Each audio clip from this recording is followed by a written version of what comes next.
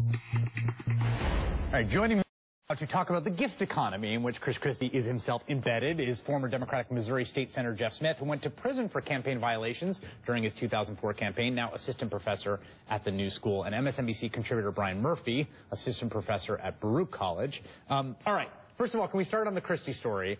Where in the scale of this? I mean, you're a politician, you're around state houses. By the way, state houses, America, are a cesspool, okay? State houses are a cesspool. Let's just be clear on that, at least the ones that I've covered. Where do you think this is?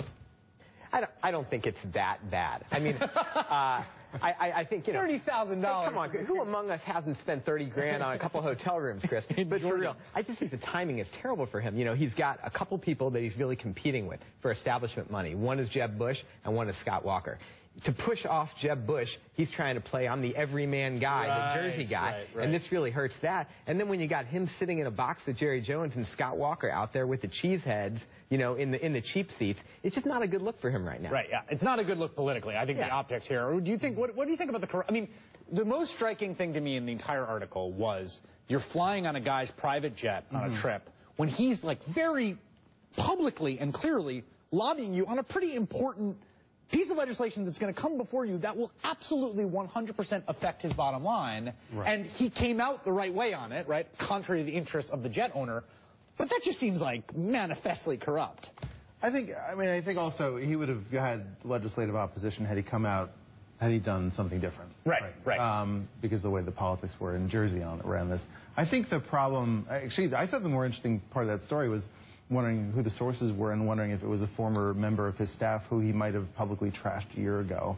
Because if you're doing that, and this is something that I wrote about last year, that a lot of us talked about last year, there are people involved in the Bridgegate scandal who the governor was delighted to publicly, who would, I think, know things about things that happened in that office. And I think, again, this, like, sort of why didn't he take a little bit more care of his long-term political viability? If he knew that he was going to be running in this position now, why did you do this a year ago or 2 years ago? So let's talk about the psychology of free stuff, okay?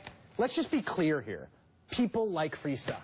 Like, if you were watching this right now, like, come into your office tomorrow with 12 donuts and watch people descend like hyenas on a GD carcass. We teach at college. Yeah, like, people like free stuff. I like free stuff. I like when someone buys me dinner. Like, that is just, but, like, what is the psychology of, like, that specifically, do you think, as a former elected rep, particularly in the state house where in some ways you have a lot of power, but you don't have a lot of money relative to a lot of the people you're interfacing with? Yeah, I think that's exactly right. When you get elected, one thing you learn is you suddenly get a lot better looking, you get funnier, and people want to buy you stuff all the time. So it's a heady experience, you know? But what you have to do is you have to try to separate yourself and take yourself back into a milieu that is completely separate from politics. For me, it was my parents' house. Every Sunday night, I would have dinner with my parents' house. And they're the two cheapest people alive.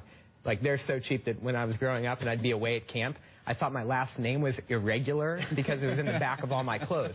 So you need to get yourself out of that situation so you can remember how regular people But I guess the question then is, how corrupting is it, right? Like, just the steady stream of, and you covered Jersey politics. Jersey actually has pretty strong rules on this. Here in New York, we've got, you know, the new assembly speaker who's got a per diem budget of, you know, 20,000 plus. Like, how corrupting is it? What do we know about how corrupting it is? I think the problem that we have, and this is, I think, a problem in a lot of different states, and I've seen this up close in Jersey, is that the definition that we operate under is that you're allowed to do what's legal. And what's legal is really the distinction between a bribe and a gift is a almost meaningless distinction the way it's been written in the laws today. So we've sort of created all these avenues for money and influence to be exercised in politics in a way that, like, never shows up on a donation form, right? Like, if you're going to cover influence in politics and you're looking at donation forms, like, you are starting in the wrong place. So this is a great, this point about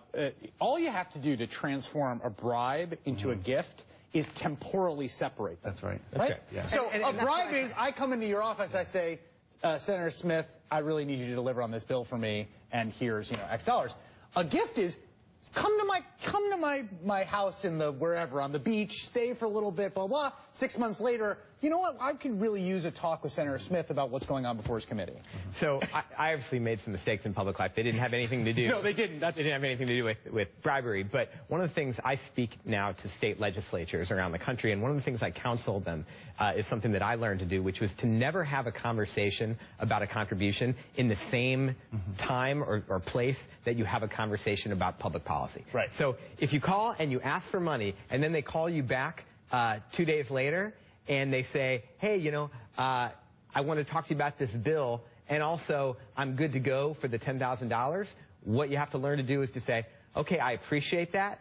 I'll call you back tomorrow and we can talk. But that is a perfect example, and again, gets back to this Christie gift-giving thing, which is that, like, okay, by the letter of the law, I understand that, but let's understand the milieu that you are operating in. Yeah. The milieu you're operating in is lots of people with lots of money who want stuff from you. If they don't want it now, they're going to want it in the future, who could buy you and your family stuff that is going to incur a sense in any normal, non-sociopathic human being of obligation.